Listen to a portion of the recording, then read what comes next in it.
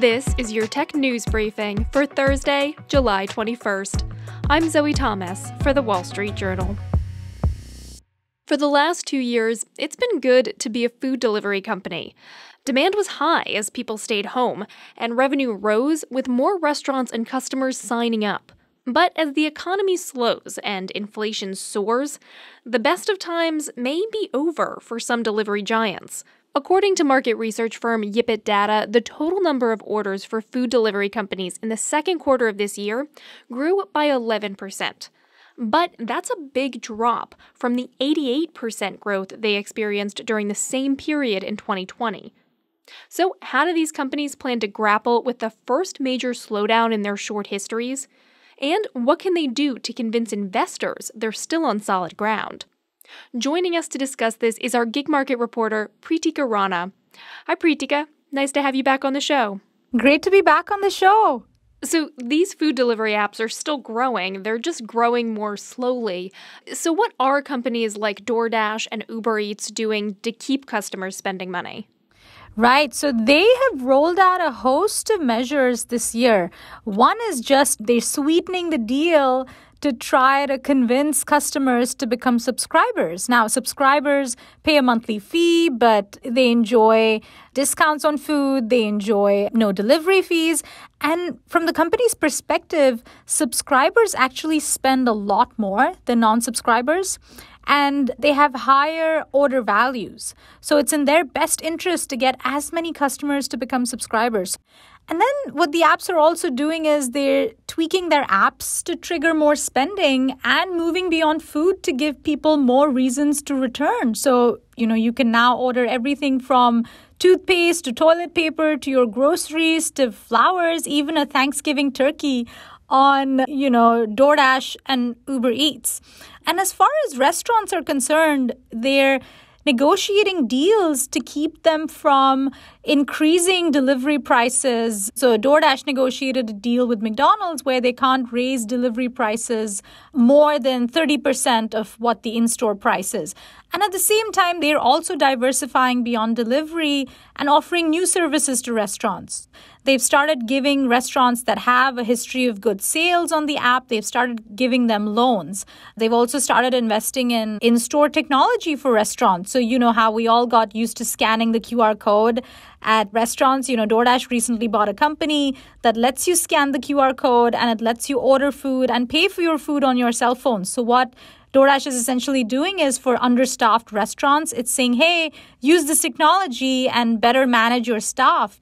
Is that helping with some of the complaints that we heard from restaurants earlier in the pandemic? I mean, they're having their costs rise with inflation, and a lot of them had raised concerns about huge demand from delivery, making it difficult to run their restaurants. So how are they reacting to these delivery apps kind of stepping in? Some of the big chains are investing behind their own delivery network and their own delivery apps. So this way, they don't have to pay a commission on every order. Restaurants get all the consumer data as opposed to the apps.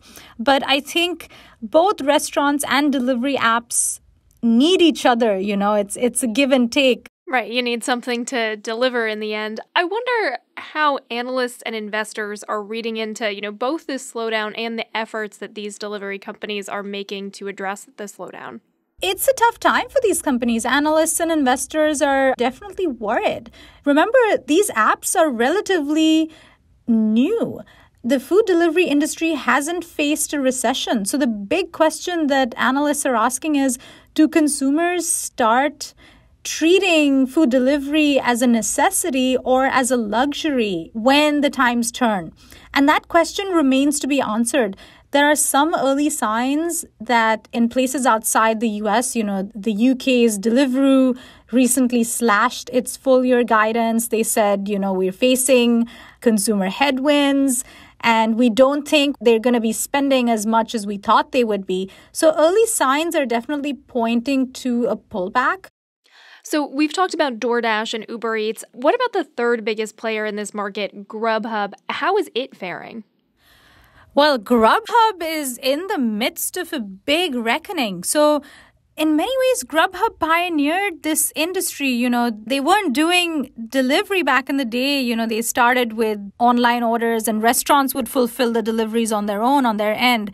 But Uber and DoorDash quickly came in and decimated that model with gig workers doing deliveries. They had a lot of venture capital money.